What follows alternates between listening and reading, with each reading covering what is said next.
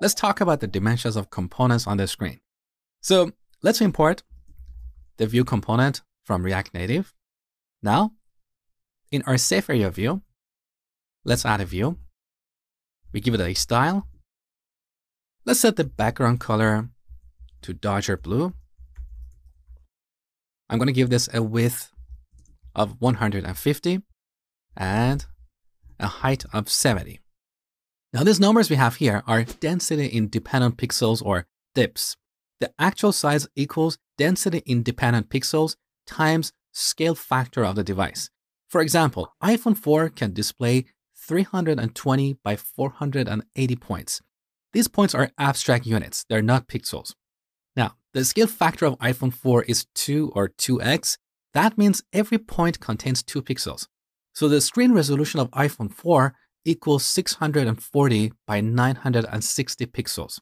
Now, if the width of our view is 150 density independent pixels, or DIPs, its actual width on an iPhone 4 will equal 150 times 2, which is 300 pixels. That is roughly around half of the screen width, right? Now, in contrast, iPhone 11 Pro Max can display 414 by 896 points. With a scale factor of 3, here's the screen resolution of iPhone 11 Pro Max. Now, what is the width of our view on this iPhone? It is 150 times 3 equals 450 pixels. So again, it's roughly around half of the screen width. Roughly, not exactly. In fact, our view looks a little bit smaller on an iPhone 11 Pro Max. Now, don't worry about memorizing any of these numbers. They don't matter. What matters is that by expressing the size of our components in density-independent pixels, we can feel relaxed that they look almost the same size across different devices.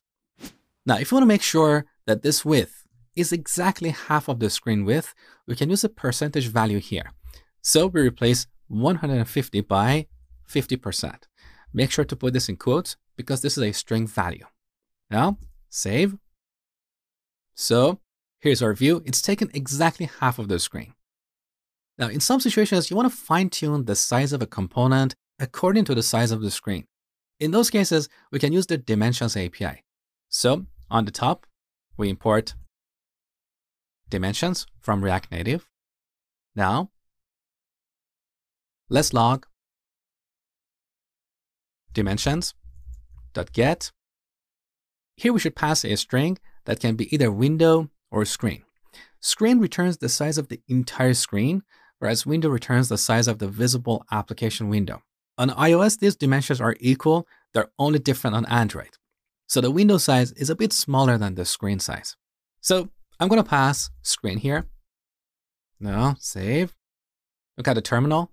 So here you can see the width and the height of this iPhone, as well as its scale factor. So every point on this iPhone has 3 pixels. So this is how we can get the dimensions of the device using the Dimensions API. Now, the problem with this API is that it doesn't respond to orientation changes. So if the user rotates the device, these numbers don't get updated. We'll talk about how to handle that in the next lesson.